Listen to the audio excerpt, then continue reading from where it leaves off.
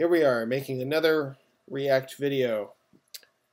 New application this time. We're going to talk about something which, if you look in the React documentation, they call containment. So this is what we're talking about right here. And it's using props.children. So what this allows you to do is create components that can contain other components and don't know about it when they're first created. We've seen child components where you can take a component and just stick it in another component just by importing the value and then using it. This is different. This allows you to put components in other components without them ever even knowing about it. So let's build something to show the idea. So let's say I want to create a component here, and I'm going to call it a sidebar. And for me to put a sidebar, I'm going to need to, actually I'll leave that right there. I want to put a sidebar over here on the left of this, and we'll deal with the styling on how to do that here in a second. So let's first start with the component, sidebar.js.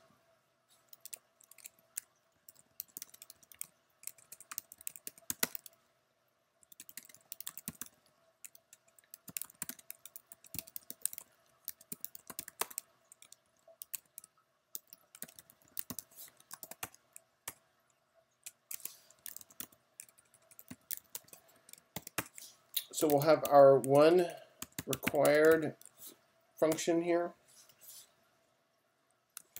and we'll call it, we'll put in here and create this h3. We'll say this is sidebar, so when we put this in the page we can see it. Export default sidebar. Now in here, put it like so.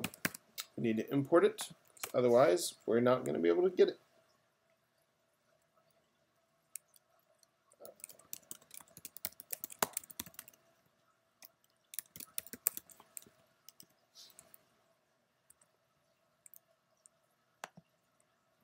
Alright, there it is. Now let's go ahead and do some styling. Let's open up the app.js. Or excuse me, app CSS. The app intro. Let's see where that is. There it is. I don't think I put a class on my sidebar, so let's do it. Alright, I guess we need to put some styling.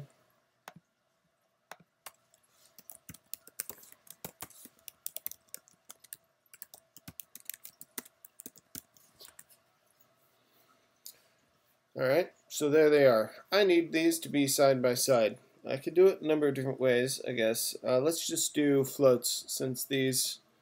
actually, let's do flexbox. Forget floats.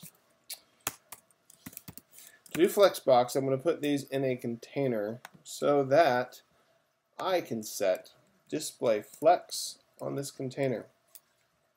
So I will give it a class name of content container.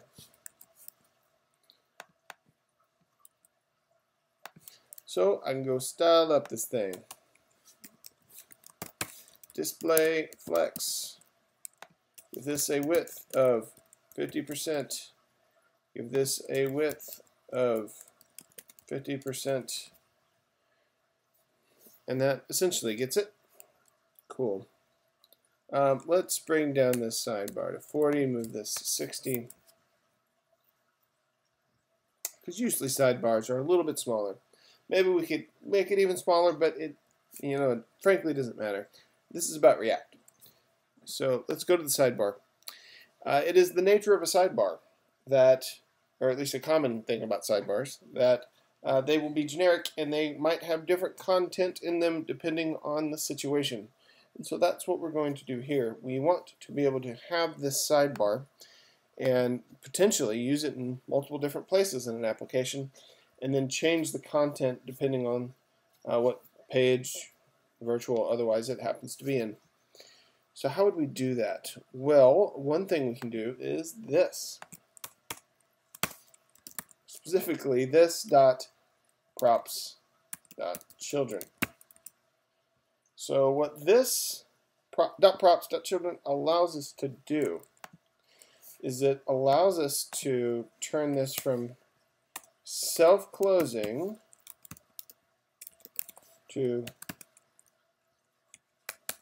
not self-closing and put content inside. And so this right here should now show up. There it is, like so. What this is this gets put into a prop for sidebar called children.